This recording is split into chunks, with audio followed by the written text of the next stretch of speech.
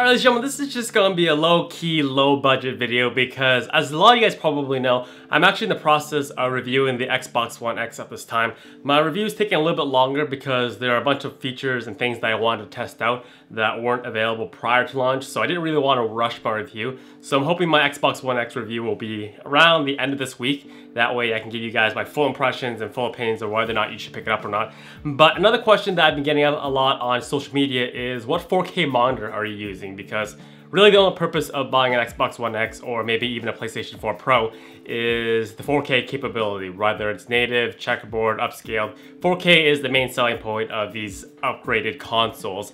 And it's a question that's a really good one because there aren't a lot of choices out there that are capable, or gaming-wise anyways, are capable of supporting the Xbox One X or the PlayStation 4 properly. So in this video, I'm going to be letting you guys know what monitor I've been using and suggestions on other ones that you could probably pick up. So hopefully you guys enjoy the video.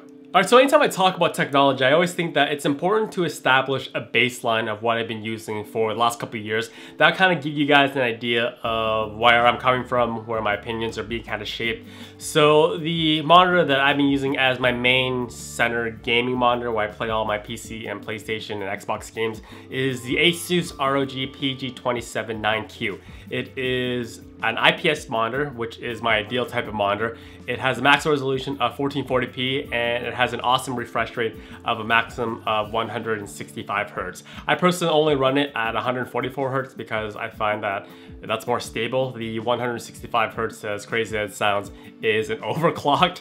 So I don't really need the overclock. I just need something that has a high refresh rate. So the 144 Hz is awesome for me. And it's an amazing monitor. It is one of the best monitor that I've been using the last couple of years. Not only has it made my game experience awesome on PC with its G-Sync capability, it made switching between consoles via the HDMI a lot easier as well. But the main problem with it is that it's not a 4K monitor, and as well, it doesn't support HDMI 2.0. And HDMI 2.0 is required to get 4K resolution out of your consoles, either your PlayStation 4 Pro or your Xbox One X. So the purpose of today's video isn't trying to sell you guys a 4K monitor. It's actually, probably you could view it as the exact opposite. If you can wait, I highly recommend that you guys wait 6 months to a year before you kind of start diving into 4K resolutions, especially if you want that 4K experience on a console. The main reason for this is that the 4K technology and 4K monitors available on today's market are in a really weird spot because for the last couple of years, the only way to get 4K is via a PC. And that's pretty much where the hardware manufacturers, these modern manufacturers, have been designing these monitors for. So 4K resolution is supported by DisplayPort, but once again, you need HDMI 2.0 to play your Xbox One X or your PlayStation 4 Pro at 4K resolution. It can't be HDMI 1.4, which the majority of the monitors on the market today are. It has to be HDMI 2.0. And when you try to find HDMI 2.0s, you really have a limited selection of what is out there on the market today. Like I said, the majority of the monitors were developed for PC, and it's just what it is at this point. Simply put, the monitor that I want today, it doesn't exist on the market. It's not even out there in the wild, no matter how much you want to pay for it.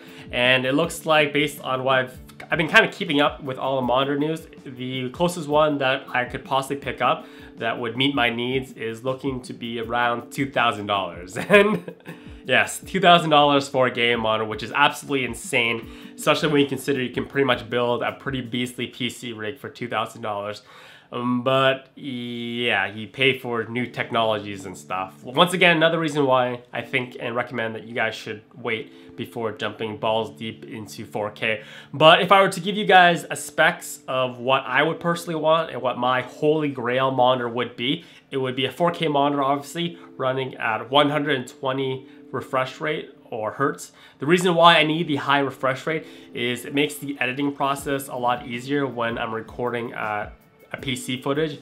If it doesn't run at high frame rate and drops constantly dropping below 60, I have to manually like resync the audio to video. Just makes for a gigantic headache. So it's just more of a practicality thing. Obviously, it needs the aforementioned HDMI 2.0 because that is the only way you're gonna get resolution from your Xbox One and PlayStation 4. And the rest of this stuff is it's not required, but it's just the ideal stuff that I would like. I would like it to have NVIDIA G-Sync. I am an NVIDIA guy. I've only used NVIDIA graphics cards in the past, and yeah, I've never had issues with them. The drivers are always up to date, and having G-Sync just makes everything a lot better and buttery smooth. Ideally, it would be a 27-inch monitor. I don't think there's really any benefit of 4K at anything lower than 27 inches, especially around 24, because you really won't see the 4K spread its proverbial legs, and you won't see the resolution differences if you're playing on such a small screen. It would be an IPS monitor, so in-plane switching. I'm gonna get a little bit later into IPS versus TN panel when I talk about what I've been using, but I would prefer an IPS. And my holy grail thing, the stuff that maybe you may not need, I would like it to have HDR or high dynamic range. It's not a requirement, but it would just be a nice bonus if it did have HDR. So it's a long wish list of things to have, long and expensive wish list to have for a gaming monitor, but it's gonna eventually come out. It's just a matter of when and how much you're gonna pay for it. Alright, so that's enough of me talking your guys' ears off. Let's get to the actual recommendation of what gaming monitor I would recommend for you guys. So if you're a person who absolutely positively needs 4K right now because you're getting a PlayStation 4 Pro or an Xbox One X this holiday, I do recommend the ASUS MG28UQ. So I've been using this monitor for a couple weeks now, and it works flawlessly between my PlayStation 4 Pro as well as my Xbox One X. I have done a thorough testing of its 4K resolution, and it just looks great. All the games that I run on it look awesome. Once again, if you look at the specs, it's not my ideal monitor, but I'll be honest with you guys, the only reason I bought this monitor was specifically to review the Xbox One X. I was told months ago that I was going to be sent a review console way ahead of launch, and at the time I didn't have a 4K monitor, and for my Xbox One X review to be worth anything, I felt like I had to play and try it out at 4K resolution. So that's the main reason why I picked it up. So if you look at the specs of the ASUS MG28UQ, you'll notice that it's missing a lot of the features that I would want in my perfect holy grail monitor. The biggest thing of which it's missing is a high refresh rate. So it maxes out at 60 Hz or 60 frames per second natively. So I could not use this monitor to record PC footage because it would just desync my video and audio all the time, and I would have to spend ages resyncing everything or running it through Handbrake and just adding to the editing process. So that's the biggest thing that's missing. And as well, it's a TN panel. So I'm not gonna go too in-depth in this because there are a lot of tech videos online, especially on YouTube, that go really in-depth into IPS versus TN panel. I'll give you guys the Coles notes. And the main benefit of a TN panel is that it has a super fast response rate, usually around 1 millisecond, which is the one that this monitor has. So it's designed for really quick action-paced games such as a first-person shooter, basically anything where the gameplay is really fast, so you don't have that input lag. That's pretty much the only benefit it has over an IPS monitor. So in general, an IPS monitor has a slower, around the 5 to 8 millisecond response rate, and as well, but the benefit of an IPS panel is that it has usually more vibrant colors. The colors are generally better on the IPS monitor, and as well, it has better viewing angles. With the TN panel, you really have to look at it in like a straight perspective. You can't veer your head and look at it on an angle because the colors somewhat distort. So yeah, I personally would have preferred an IPS monitor. So there are a couple reasons why I ended up settling on the ASUS MG28UQ. And settling is such a harsh word, but when you don't get exactly what you want, it is settling no matter how you spin it. But the two main reasons why I chose this monitor over any other monitor is, first off, it has HDMI 2.0. Once again, it is a requirement to play these new consoles at 4K resolutions. So when you guys are researching, make sure your consoles or these monitors that you're researching have HDMI 2.0, or you will not get any video output out of them, and you pretty much have to return it and look again, basically. The second reason why I chose this monitor over any other monitor on the market today is simply, it's kind of an eye-rolling thing. But it's just brand loyalty. I've been using ASUS monitors for 6 years now on the channel, and I personally feel that they are the most well-built gaming monitors that you can buy on today's market. There is an LG 4K monitor, which is an IPS monitor, once again my ideal type of monitor, that has HDMI 2.0. I will link to that one in the description as well, but I can't tell you guys my experience with it because I've never tried it, I've never reviewed it, and I can only give you guys my personal opinions of stuff that I've actually used.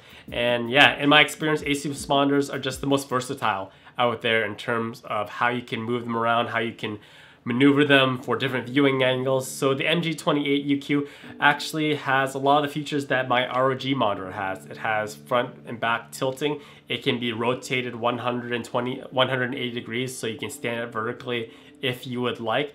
It features almost the exact same buttons on the back right hand corner behind the monitor that my ROG monitor has. Nice satisfying clicky buttons, and it has a removable clicky panel for cable management. And if you guys know me, I am really OCD about things, and I love to have good cable management in both my PC as well as my desk. And it looked great, even though the monitor doesn't support high refresh rate or HDR, which is another feature that I would love to have. It just, the viewing experience was very enjoyable when I was testing out the PlayStation 4 Pro and Xbox One X on it. And once again, if you absolutely need a 4K monitor this holiday season and you're looking to purchase one, I do highly recommend this one. It's something that I personally have tested, and I thought that it does exactly what it says it's gonna do for around 500 bucks. So when I first planned this video, it was supposed to be a very straightforward, what 4K monitor do I recommend for you guys? And kind of throughout the filming of this, it evolved more into should you upgrade to 4K at this time moment. And I really didn't give you guys an answer, but hopefully I provided you guys with enough information based on my experiences to kind of help you make informed consumer choice. Once again, if you can wait, I would wait, because when more of these consoles, these 4K capable consoles, become available on the market today, hardware manufacturers, these gaming monitor manufacturers such as ASUS, Acer, or LG will pretty much have no choice but to upgrade their hardware to kind of take advantage of them. So the HDMI 2.0, the HDR stuff that you would want, it's gonna come eventually. It's just a matter of when and how much. So anyways, that's gonna be it for me. I have a couple of more 4K projects coming up. I'm in the process of testing a couple of gaming capture cards to record your 4K gameplay. I have in-house right now the Elgato 4K 60 Pro, as well as the Atomos Ninja Inferno, and I still have my Xbox One X review that's kind of scheduled to be released later this week after a couple more days of testing, so you guys can look forward to that. But anyways, hopefully you guys enjoyed. If you enjoyed, as always, I do appreciate a quick thumbs up. It lets me know that you guys enjoy these technology videos, kind of just a little bit different from the normal walkthrough stuff that I do. So a thumbs up is greatly appreciated. But until then, thank you guys for watching, and as always, have a fantastic day.